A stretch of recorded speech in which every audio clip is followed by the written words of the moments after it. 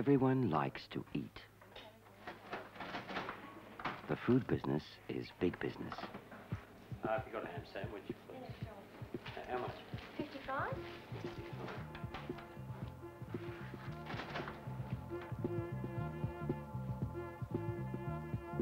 But your customer's pleasure can become pain.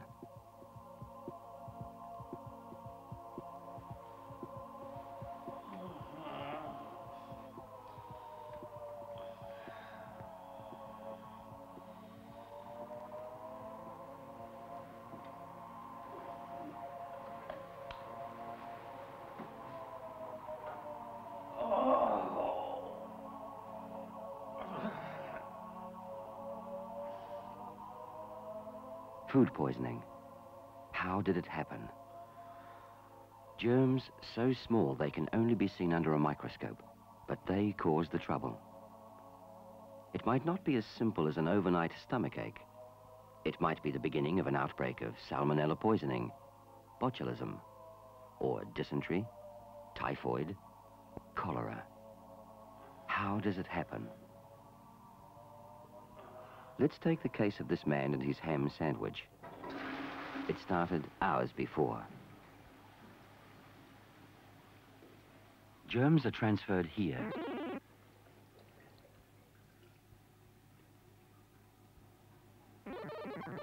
Now they move on.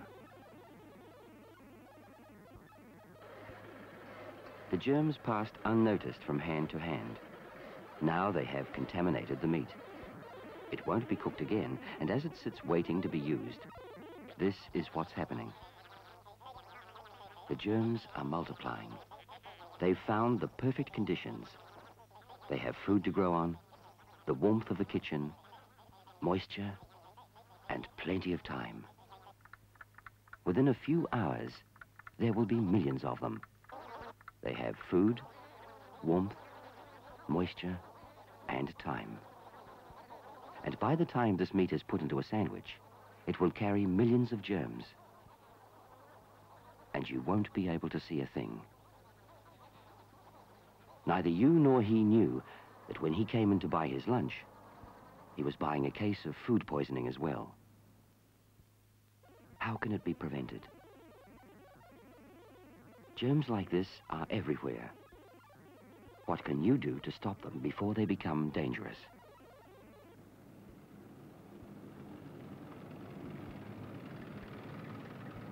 Don't invite them into your kitchen in the first place. Make sure your supplies come from a reputable source, where you know all precautions have been taken to prevent contamination before the goods get to you.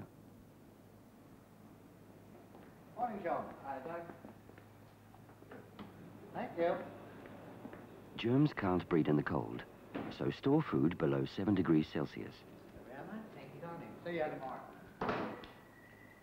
And they don't like heat, so keep the temperature above 60 degrees Celsius, and they won't have a chance to grow. Cooking can kill germs, but they may leave toxins which you can't see, can't taste, can't smell.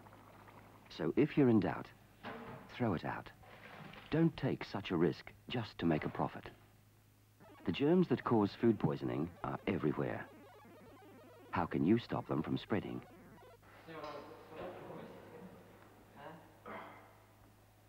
Make sure everyone working in the kitchen is wearing clothing that can be easily cleaned. Nobody with any sign of illness should be working with food until they've been cleared by a doctor. Neither should anyone with infected cuts or sores come into contact with food. Those germs can be transferred. Germs get around on hands in ways you never notice. Germs you didn't know you were carrying are transferred by your hands, from your nose, or your mouth, onto the food. So watch your unconscious habits.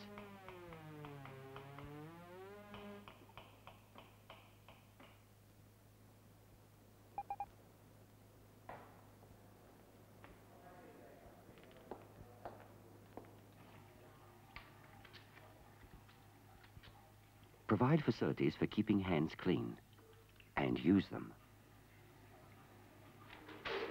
Touch food with your hands as little as possible. But remember, Germs can be transferred on those tongs from raw food onto cooked food. So use separate utensils. Double danger, the knife and the board. All it takes is a few germs. The raw meat will be cooked, and the germs it carries will be killed. But the prepared meat won't be cooked again, and given the right conditions, food, warmth, moisture, and time, those germs will multiply rapidly, and soon there will be enough to cause trouble. Germs won't multiply in cold conditions. Up to 7 degrees centigrade is a safe food storage level. Above 60 degrees, germs will be destroyed if food is cooked long enough. This is the danger zone. If food is held at these temperatures, around 30 or 40 degrees, for more than a couple of hours, germs will thrive. They'll multiply rapidly.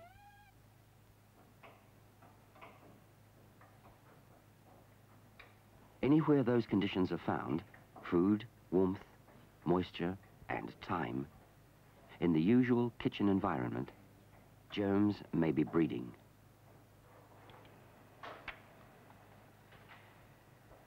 If you want to keep this for later, cool it quickly. Get it through the danger zone. And reheat it quickly, too. The less time it waits in the danger zone, the better.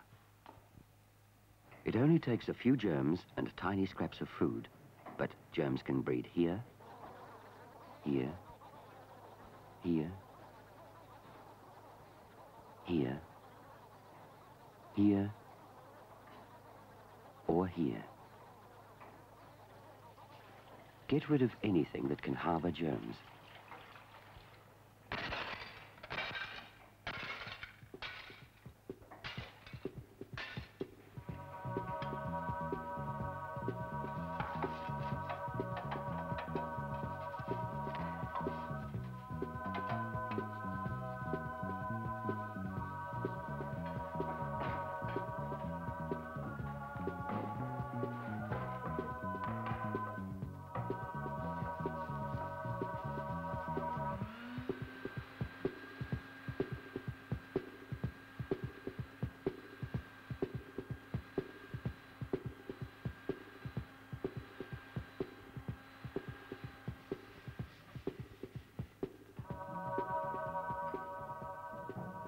And don't forget, you may be doing your best, but there are other germ carriers using your kitchen too. And what you can't see can harm you.